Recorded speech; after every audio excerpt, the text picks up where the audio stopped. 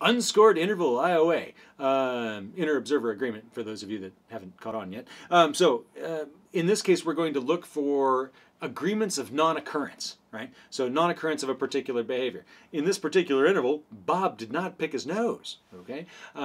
If one person doesn't see it, then that's an interval that we're going to use to count, right? So we're going to count only the intervals that have non-occurrence, and then we're going to count the numbers of those intervals that the two observers agreed. So if both people didn't see Bob pick his nose during that interval, then great, there's an agreement. And the next one, maybe one person didn't see him and the other person did. Hey, there's a disagreement, right? So they disagree on whether it occurred or not, but it's going to be one of the ones we count because somebody didn't see it, right? So it grossly underestimates behavior.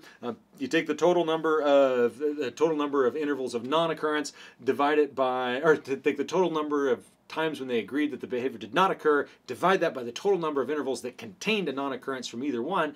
You end up with a ratio, multiply that by 100, and you end up with the interobserver agreement.